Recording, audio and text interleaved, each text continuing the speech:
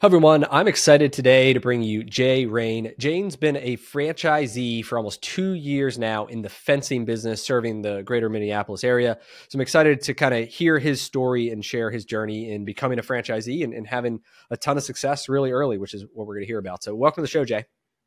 Thanks, Brian. Excited to be here. Awesome. So how'd you get into franchising? Like walk me back, I guess more than 2 years ago where what was the point where you said, hey, franchising's is what I'm going to do? Great question. I went down the path of looking at SMB Twitter and thinking that I wanted to outright buy a business for a couple years. Probably about 2020 rolled around, and I said, "All right, I want to get out of corporate." I worked in medical device sales for 7 years, and it was a great industry. But I always wanted to be my own boss and get out of the corporate grind.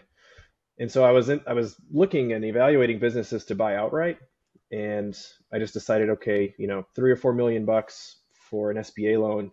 It's a little bit more than I really want to stomach, and so I decided, okay, I could go with a franchise, get the business in a box, so to speak, put in a bunch of sweat equity for a couple years, and take out maybe 1/10 of that of a loan.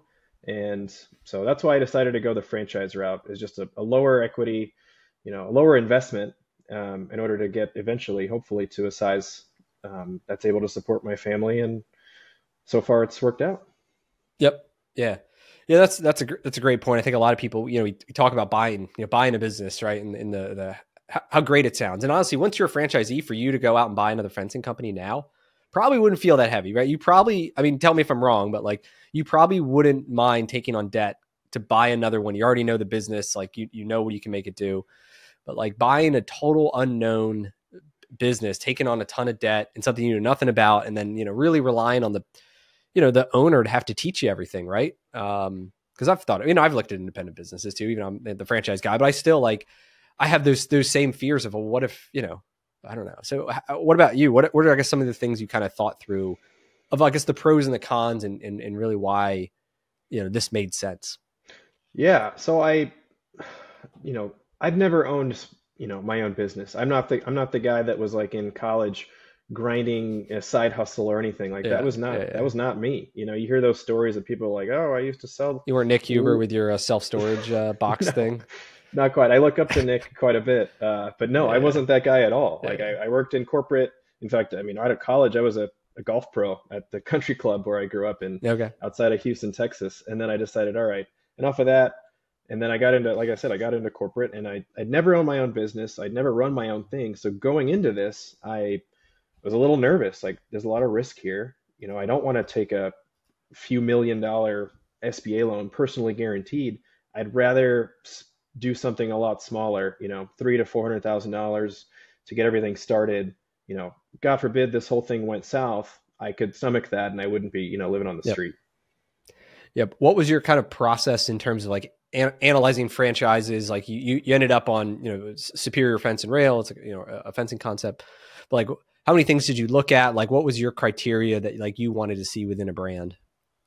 Yeah, I evaluated probably almost a dozen different brands. I wanted to, my thought process, I looked at everything from like what do they call them? Like plasma rich platelet injections Mm. and Yep. things to I just wanted to, honestly, I wanted for my first business to be something simple that I can understand, that I would buy as a customer, that doesn't take, you know, basically if I have to go sell this, like people know what I'm selling. I looked at another, you're probably familiar with like Smash My Trash and those types of Yep. businesses. I just wanted to show up to, a warm lead, know that this is something that somebody wants. I don't have to Yep. explain to them what the heck I'm selling. It's something that's going to be in demand for forever, ideally. Yeah. You Fences know, aren't going away anytime soon. fences aren't going away anytime soon. And I mean, most, so that kind of led me in the direction of home services. Yep. And it's like, okay, a lot of home service brands are, these industries are very fragmented. Um, there's a lot of opportunity there. It's industry that I think is just ripe for professionalism and people coming in and showing up with a polo on and looking clean and selling jobs that aren't, I don't think fences are going anywhere, exactly as you said.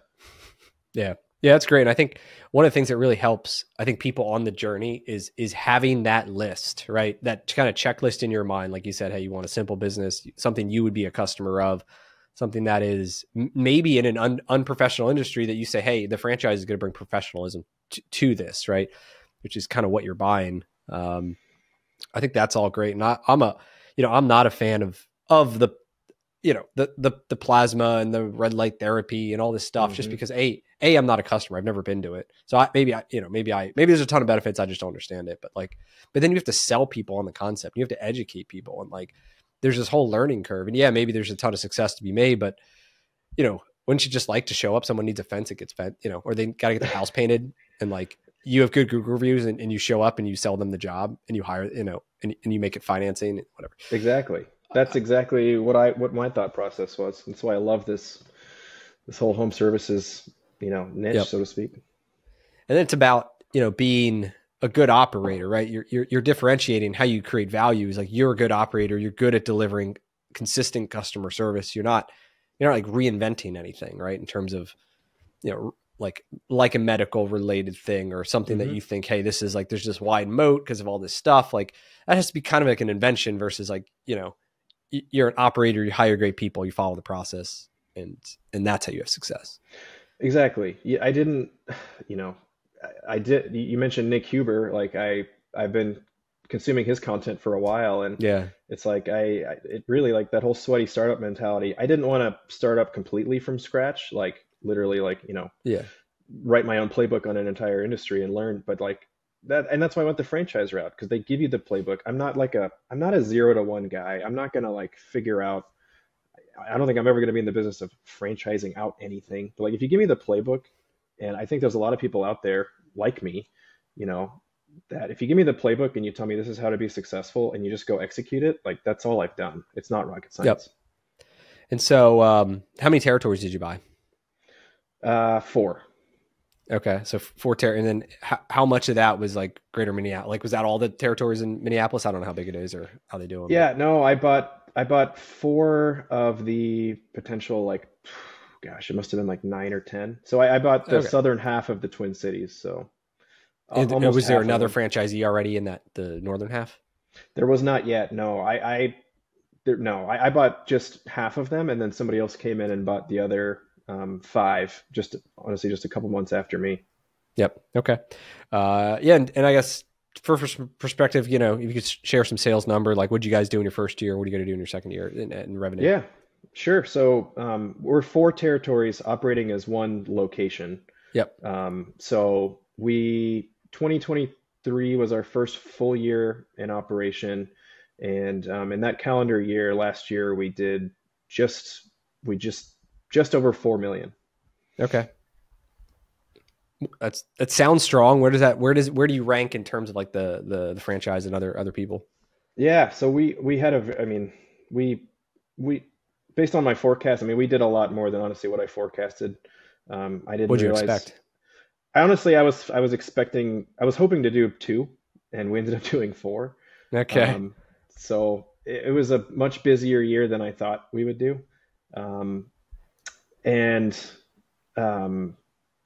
Yeah, it was just, I just did not expect that amount of demand. And then my wife and I work full time in the business too. Yep. So it's not like I've got an operator in place, you're the running guy. the day-to-day. I'm Right. the guy running it for now, and my wife is helping. Are you doing the sales calls too? I was at first. So for the first 6 months or so, I did all of the appointments myself. I have a background in sales.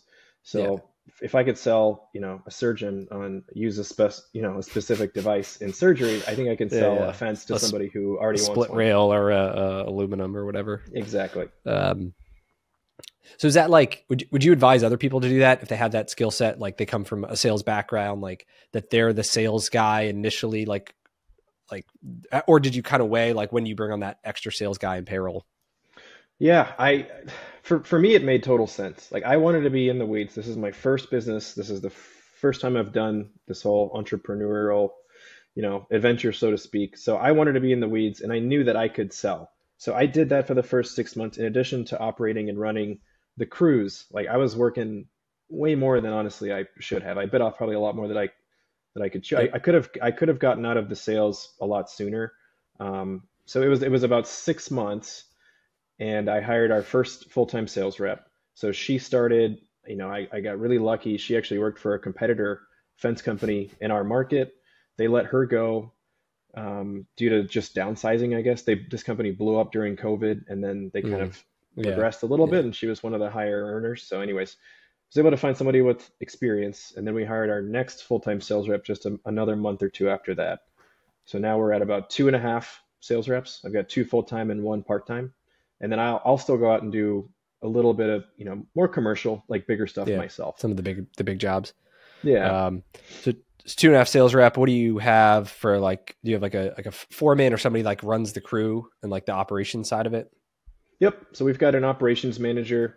He is our guy who works in the warehouse. We have a 10,000 square foot warehouse. So he handles all of our materials. He gets the jobs ready, or the materials ready for the jobs, and then he runs our crews. So, as far as full-time employees, it's me, my wife. She runs the office, and then Yep. I've got our operations manager, and then two and a half sales reps, and then we have four crews of subcontractors who do the installations. Is it pretty easy to find those subs or It what's the, can be. You do have to put in some time and effort into finding these guys, like whether it's through, posting on Craigslist, posting on Facebook Marketplace, looking at guys who've posted on Facebook Marketplace trying to sell their mm, services, and they're saying like, a lot of them might not speak great English and they don't have a great ad out, and so you just, but you message them, you got to, go through a bunch of duds to find the ones that yep. are really Yep. good, It's and you got like to any try them hiring. out. Yeah. Exactly. So you basically just have to hit them up, and it's a full-time job trying to recruit just like anything else. And you Yep. try to find the good ones, and when you find a good one, you take good care of them and you treat them well. And then when you have a crew, you try them out and they don't do what's expected, you get rid of them quick, and you Yep. just take care of the ones that do well.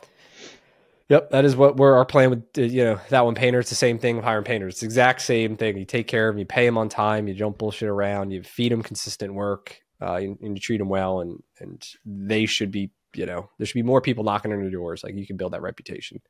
Hmm. So, what do you ever go W-2 on it on the cruise? Like if you find really good guys, or is it the kind of thing where you don't? Um, A lot of other locations use, we call them internal crews or W-2 yep. employees. Because we're a seasonal business, I Mm, didn't want to go that route because we're only installing like really busy for nine months out of the year, really, and then yep. we take a huge break during winter right now. So I didn't want to have to worry about laying off guys and doing all that during the winter, and trying to keep people busy. So these guys will go on their own. They'll go snow plow. I don't have to worry about laying them off and unemployment insurance and all the overhead that goes along with that. So Yep. I think this model works great for us. I don't think we're going to change anytime soon. Yep. Yeah, it Um, makes sense if yeah, especially in your market and being more seasonal. You're up in like I said, in Minneapolis, the ground's frozen. You can't dig, right? It's kind of the exactly. rule. Um, what do you so one of the questions people talk about is like how much do you buy initially, right? You look at one territory, do I get three? Do I get five? Do I buy all 10? Like what was your kind of process to determine like four, was four the right number? Do you wish you would have done more or less? Like talk me through that a little bit. Yeah, that's a great question. So you know, I I knew how big, just based on like the FDD, like roughly how big one territory could get. Like say you're in a smaller, medium-sized city and you're really just one territory. Like I kind of knew what that could max out at. Um, like What's that looking number? back, they say that like if you just like look at the if I was to look at the Yeah. rankings, I'd say maybe 2 to 3 million is Yep. roughly like how big you could Yeah. get if Makes you're in sense. a like one territory, smaller city.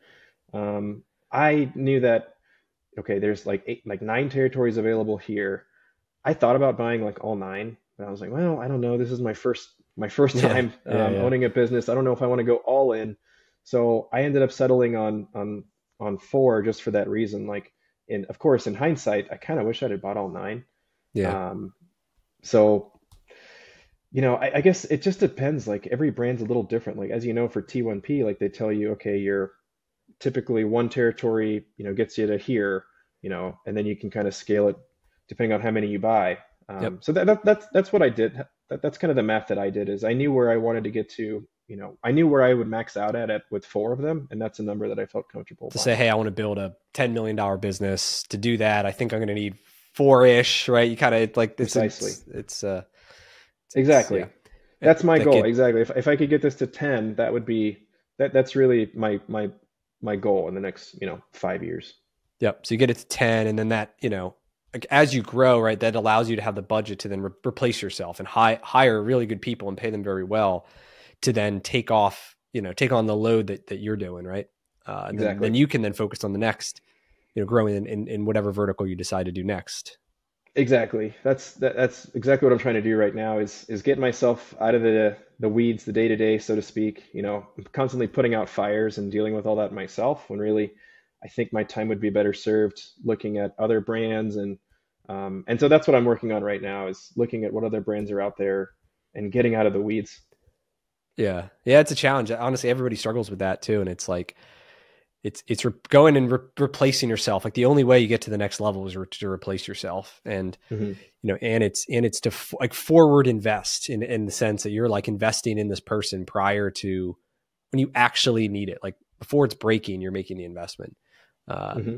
That has been at least my experience as we've grown our company is, and now we've got a really good team. And now it's like, well, yeah, but we're still like continuing to ask that question of, all right, well, where do we invest in people now that gets us to, 50 million or 60 million or whatever. And, while there immediately may not be an ROI, we know that like it's necessary for us to grow. So, Yeah. I think that's key for you as you can clearly build a business, right? And like, where are you going to get the best ROI in your time invested? And it's not in the weeds, right? It's going to be Exactly. the next thing. Like I caught myself, I don't know how many times last year, like driving around picking up trailers from job sites and honestly doing like little repairs myself, like because it just needed to get done. And, Yep. my operations manager is busy doing a million other things. And I'm like, golly, like I don't come, like I'm not a contractor, like I don't come from a contractor Yeah. background, Yeah. but you just kind of got to do Yeah. You whatever do it whatever it takes takes, like in the at the beginning. beginning. Yeah, Yeah. You do whatever it takes. And then it's a matter of part of it's like what your goals are too. Like, is your goal to build this empire where you want multiple brands, multiple cities, whatever? Or, other people, it says, hey, like I've got this great business. We've got this great, job. I'm making good money. Like I spend my day how I choose to. Right. So like a lot of it depends on kind of you and your goals and like, your timeline for wanting to achieve these things. Right. exactly. I completely agree. And Uh, yeah, I've been very fortunate and glad to have gone down this path, honestly. talk about the like validation process. You find this brand, you talk to them, like, the validation, like talking to other franchisees, like what was your process to ensure that like everything you were seeing from like the outside was valid on the inside?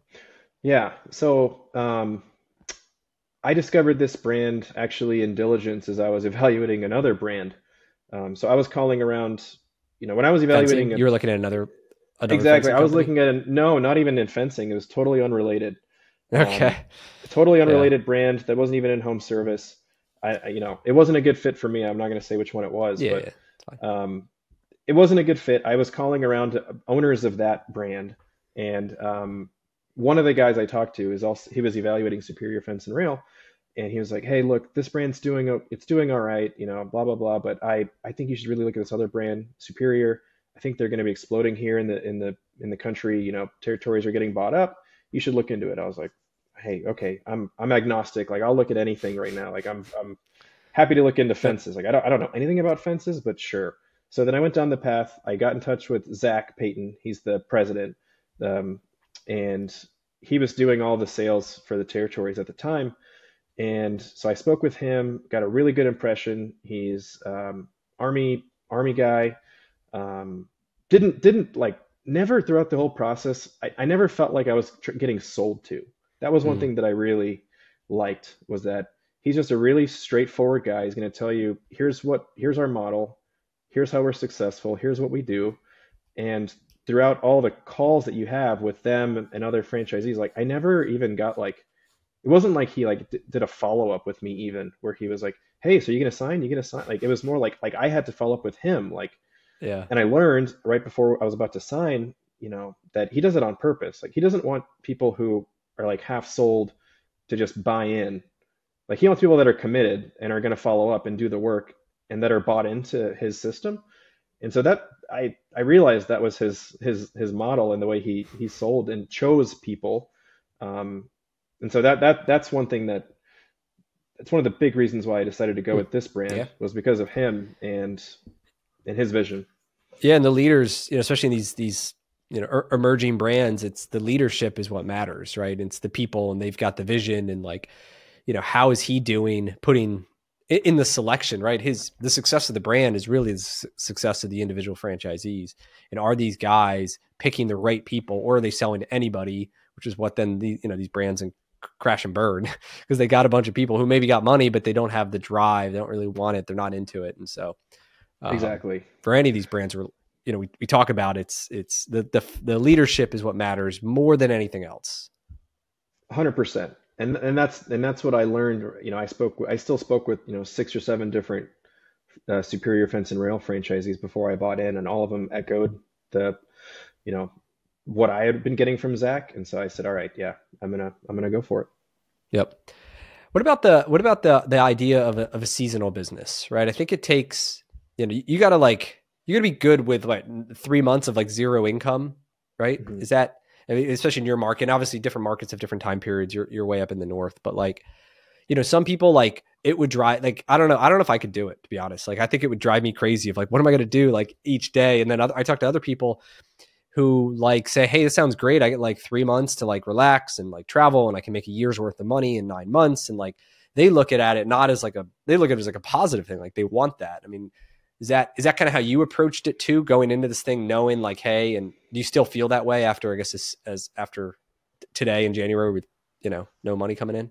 Yeah, there's definitely Yeah. pros and cons to seasonal. I mean, I'll be honest, like my wife and I, we just got back from Cabo, last week because I mean it Yeah. was literally the high was like -1 here. So it's like, okay, we're not installing, obviously. Um, so there's pros and cons. Like obviously I've got a budget, X tens of thousands of dollars that are going to basically be lit on fire through the winter, because I've still got bills to pay. I've still got rent to pay, insurance, my general liability, my workers' comp, all that stuff. Still got to get paid. Gonna have zero money coming in. So if I'm being honest, I didn't want a seasonal business when I was evaluating brands. Yep. And then as I talked to Zach and people, more about it, like that was my biggest concern. And then I just realized, well, we're just gonna have some like already set aside like time off. Like that doesn't sound so bad. As long as we budget for it and we know what our expenses are and we can cover that, like we're gonna be fine. And so now that I've gone through a couple winters, it's actually been really nice to take like a breather and evaluate and take a step back. And so like now during this off time, I'm trying to focus and learn a lot more about like getting into commercial.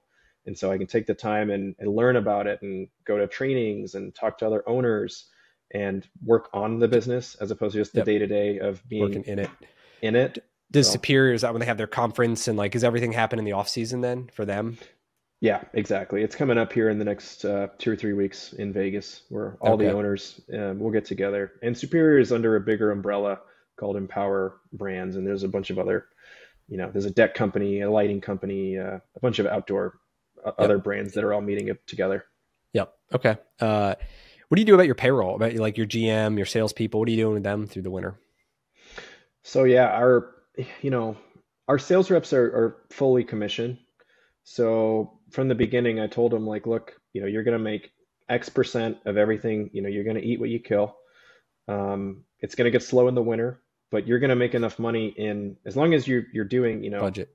Yep. yeah, as long as you're budgeting and you're doing this much in sales in 9 months, that should be enough money for a normal, to last you for 12 months. You know what I mean? Like you're making a Yep. A 12-month year's worth of money in income. 9 months, right? Exactly. Like, and if you're doing what you need to be doing and you're selling and you're closing that rate, then hey, if you want to go work in the winter for do something else part time, then go for it. If you want to rest, then that's fine too.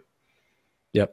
Have you checked in with them? Like, everybody's like good. They have other jobs. Like, I guess that's part of it, probably some sort of communication. Oh yeah, we're still in touch quite a bit. And honestly, even though it's winter, we still have like leads coming in. Like when we're really busy during season, our sales reps will have 3 or 4 every day, Okay. so roughly 15, 18 estimates a week. And right now they're still going out and doing, as long as it's, above zero, they're still going out and doing at Okay, they're still least, going. They're getting deposits. You're just not yeah, doing. You're just scheduling it for the March or whatever, right? exactly. They're still going out and selling. They're only doing maybe 3 to 5 estimates a week right now. It's much slower, but they're still going Yep. out here and there. Yeah. So if you don't mind, so 15 to 18 estimates a week. What's a good close rate? A good close rate would be like 30% is solid. Okay. Where are you guys at? We close, so combined between me and all of our sales reps, we're right about there. I think Okay. like 29% overall. And then what's an average job? Our average ticket here in our market is right in between 9 and 10,000, about 9,500. Okay. And do you guys offer payment plans to good people? We do. Yeah, we do. We Do a financing lot is do a lot use yeah, it? we do. I'd say it's roughly maybe 15%, 15 to 20% of our sales are financed. So that was another great thing about being part of a franchise is they already had that set up with Yep. the finance Is it that the is it really bank. easy? They just like click a button and do it. It's so easy. Like again, that's like the benefit of the franchise. Like when the customer sees our estimate that's in their inbox, they click the link, open it, and right at the top it says like click here for financing. It's like right in there Yep. already. So Do, we do get it. your We do do your get a lot. salespeople focus on that too as part of the discussion? Absolutely. Yep. Definitely. That definitely sets us apart over, the It's chuck and a trucks out there. Yeah, it's a huge part of like in the Midas business. We do over 30% is like our targets. I have stores that do 50%. And we're talking Hmm. like $350, $1,000 repairs, right? But what we find is that people who utilize the payment plans are twice as loyal and they spend twice as much. And Hmm. so, because, anyway, so and it's huge. And even in T1P, as we get into this, like they don't do any financing. Like it's like zero. Now they have options, and that Hmm. literally integrates with our estimates. And so our team is going to be like, because we're comfortable with it, but like we're going to be pushing it pretty hard. And we're looking at similar numbers, and it's probably be a $5,000 average ticket. But like, Hmm. hey, if you can get this done for $89 a week or whatever the numbers are, and we get paid the next day, and it's affordable for them, like it creates these win-wins. So it's like I don't know. We're really comfortable in the retail space. I think it's really underutilized in home services is financing and helping making it affordable. And it comes down to the salespeople's ability to talk about it. That's what makes it different. A hundred So percent. I completely agree. And there's some other franchisees in Superior that they don't really utilize it. And everyone can run their business however they want, but I just see so much value in it. Yes, we pay fees on it, but that's business we probably wouldn't have had otherwise. So yep, yep. So what's next for you? What does the future look like? And if we talk from a year from now, what does your business and life look like? yeah, great question. Hopefully, I am exploring other home service brands. I've ever since doing this and realizing just like and going all in on home services with Superior and just realizing the opportunity out there, especially with the number of other brands, T1Ps out there. Yep. Um, I think there's a good chance that I'll be expanding into another brand here very soon, outside of fencing. So yeah, Awesome. probably gonna get into another brand here very, very soon. Okay. Is there an opportunity to grow within Superior in terms of more territories or adjacent, or like what is the growth path? I mean, you can grow same store sales, but what's the growth path if you wanted to grow geographically? I would say in my like in Minnesota, probably not. Like if somebody hadn't already bought the northern territories above Yep. me, I would have bought those for sure. But somebody bought those just a few months after me, and had those still been open, I would have scooped them up for sure. But Yep. there's really, I don't want to. I we have one warehouse and it's in Minneapolis. Like I don't want to start venturing out an hour and a half, 2 hours away because that's just way too much drive time. Like I would have to get a whole nother warehouse, a Yeah. whole You would nother have to operation build set out up. another city. It says, hey, I'm going to get into, I don't know, somewhere in Wisconsin or Yeah, whatever the next adjacent thing is like, and you're building the whole team and it's like you're duplicating what you got. Um, right. So I think in my metro, I'm probably maxed out with the territories I have, unless I wanted to venture out down into like, an adjacent Yep. city and open a whole other location. But I'm probably, I don't want to go into like another state and run a business Yep. from from Versus here saying, out hey, of state. instead of doing that, I'll do the model where I'll just stack brands. I'll have fencing, I'll have home service, I'll have whatever, painting, roofing, electrical, right? You Hmm. can stack brands, potentially run everything out of the same warehouse, depending on, or expand your warehouse, right? So you probably have some cost savings and some, you hire a back office person, you get your wife out of that role, and like that one Hmm. person can then do it all. Like there are definitely like synergies you can create as you build the muscles. 100%, 100%. And that's exactly what my plan is. So Yep. Awesome. Cool. I appreciate you coming on and sharing your story. I think it's, pretty inspiring for anybody out there, kind of in corporate America, looking at the SMB deal, not wanting to take $3 to $4 million of personally guaranteed debt. Instead, you take $300,000 to $400,000 of personal guaranteed debt. And, it's possible to build a $1 million, a $4 million or whatever dollar business within, mhm. a relatively short time period. Right. But Yep. everybody's different. And obviously, you're in the game and you're working it every day and you're making it happen. So it's amazing. I Um, appreciate it, Brian. Thanks cool. for Where can having me. people, if they're interested in connecting with you, where can they, reach you? Yeah, I'm more of a lurker on Twitter than I am a poster. But my handle, it's the letter J, letter N, and then my last name Rane. I'm on LinkedIn, JayRane. Those are probably the best two places. Yep. Awesome. Cool. Thanks again for coming on and sharing your story. And I'll look forward to kind of watching your journey. Thanks, Brian. Thanks for having me. All right. Thanks, Jay.